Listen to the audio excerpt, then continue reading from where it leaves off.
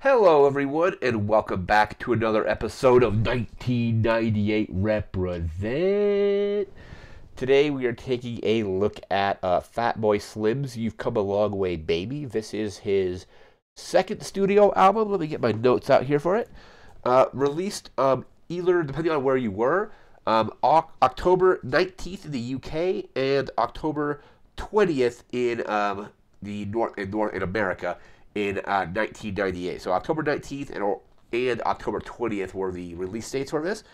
Again, this is his second studio album, and I remember not listening. I actually didn't listen to his album from front to back all the way through until just a few days ago.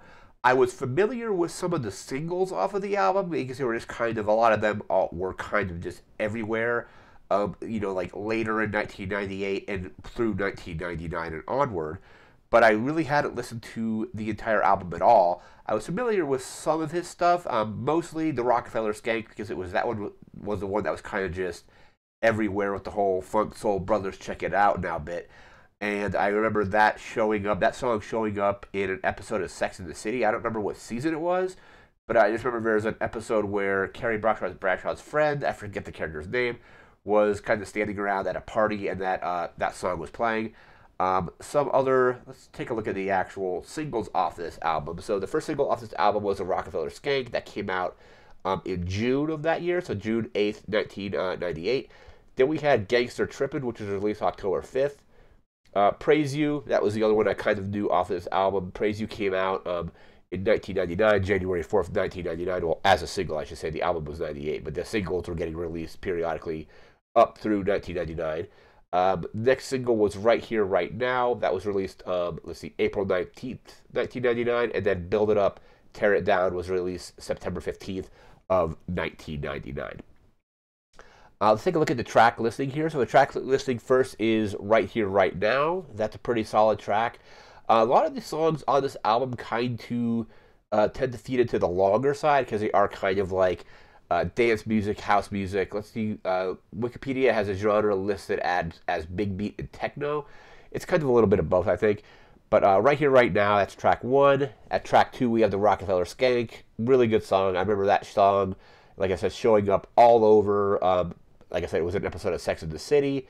It was in a bunch of other stuff. And I remember most recently, I used it a lot in the kind of rock game or rhythm game remix video game Fuser. So Fuser, unfortunately, is no longer available, but that was one of the songs I would constantly be using in my crate with the Rockefeller Skank. There's Effing in Heaven, a song I didn't love. It's been called renamed just In Heaven and Effing in Heaven, and it just has that Effing in Heaven line repeated over and over and over, pretty much ad nauseum throughout the song. It was kind of annoying. I didn't love it. But one thing that kind of made me not hate the song entirely is there's just like one little audio line at the end of the song where the guy's like, I don't really like this, don't play this for anyone, or something like that. It kind of gave me a little chuckle when that line came up. But that is Effin' in Heaven is, let's see, so that's track three. We have Gangster Trippin' at track number four. Build It Up, Tear It Down at track five. We have California with a K at track, California and spelled with a K at track six. Soul Surfing is track seven. We have You're Not From Brighton, which is track eight. Track nine is Praise You, one of the other songs I was somewhat familiar with just because it got released as a single and had some decent like radio play and what have you. Track 10 is Love Island. Track 11 is Acid 8000, and I guess there are some bonus tracks on the Australian version, which are How Could They Hear Us? I don't remember if I listened to that one or not. The Japanese version has The World Went Down, which is with that one is that album is just a few minutes longer than the other one. And then the UK limited edition has Everybody Loves a Carnival, a song called Michael Jackson, Next to Nothing, and Paradis. And then there's a few other ones released as like 10th anniversary editions and what have you. So I ended up really liking the album. The singles I kind of already knew. The only song I didn't love was "Effing It in Heaven." It was just kind of annoying, but like I said, that one little line at the end kind of redeemed it slightly. If I were to listen to the album again, I'll probably just skip that track entirely. I kind of just didn't love it, but That was the only track I didn't like. And through my research on this album, one thing I found that was really interesting about this was, let me actually have it in my notes here. The album was created using an Atari ST computer. So I looked into it, and I guess the Atari ST came out in like the mid '80s, and it was like a pretty interesting looking computer because it actually had MIDI input and output ports on it, so you could plug like a MIDI piano or keyboard into it. You could have output going into like a different like a mixing board or whatever you might have, whatever you might want. But in the research, it said he did the album on an Atari ST. It didn't say what software he was using. It just said an Atari ST, floppy disks, and Creator software. So Creator software could have been anything. But I did some more research into it. I kind of went down a rabbit hole looking into this whole Atari ST music production thing. And it was a bunch of people have actually used this this computer. And there's like a lot of like people that are still using it today to do kind of like digital music. I saw a video. I think the software is called Cubase. I don't know if that's what Fatboy Slim was using here or not. But there's a lot of people that still use these computers to this day, doing kind of like synthesized music because the computer did have both MIDI input and MIDI output, which is just really cool. And I also just really love when old technology has kind of like finds like it's still being used, like like people that like still have like VCRs and stuff like that. I just find to be really interesting and really cool. I wish I kind of still had my VCR, to be perfectly honest, because I got rid of a lot of my VHS tapes. Like I want to say like 10 years ago. I think I saved a handful of them, like the movies I really liked.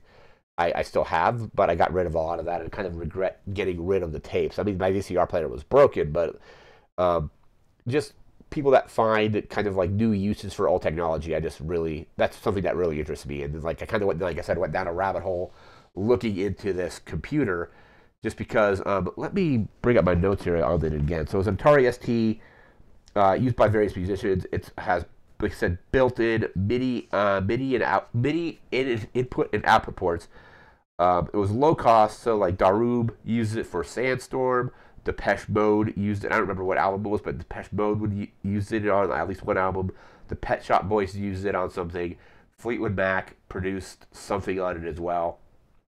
And I didn't really check what years those were, but then it was just interesting seeing people, like YouTube videos of people still using these computers to this day, using it to create music with various software. Like I said, I think it was called Cubase. But that was just something I found really interesting about this, because at the time, I think the computer came out in the mid '80s, so like let's say '85. I'm gonna actually bring up the Atari ST information here.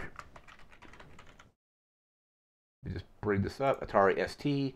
So yeah, the Atari ST came out in June of 1985. So when Fatboy Slim went to start working on this album, let me see what the recording dates were, if there was a recording set planned. There's no really recording dates because I think he just did it all on his own.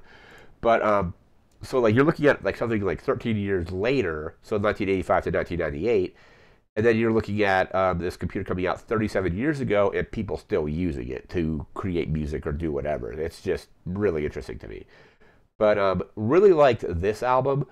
I've definitely listened to it a couple times since a few days ago. I listened to it a few days ago, and I listened to it again today. It's really solid. I remember having one classmate that was really into Fatboy Slim at the time, and one of my other classmates was, "Oh, Fatboy Slim is totally going to sell out." I don't really, like I said, I didn't really follow his career that much. So I don't know if he ever technically like sold out, or if you will, I don't really know. But overall, I enjoyed this album. And like I said, this video series, it's a lot about nostalgia, but a lot of it, I'm like, whenever I watch a movie for this series or listen to an album or play a game, I'm going back through those things and playing them again, like in this time, just so it's more fresh, and I'm not just doing it based on nostalgia. So there's that. So next video, we'll probably be doing a movie. I'm thinking we're going to be watching The Wedding Singer, so I haven't seen that. I've seen it a couple times, but it's been a long time since I've seen it. So next episode will be The Wedding Singer, and then we'll probably do a video game after that. I'm not sure what. But that's going to do it for now. Remember to like, comment, share, and subscribe. We'll see you again next time. Thanks again for watching. Take care. Have a good one.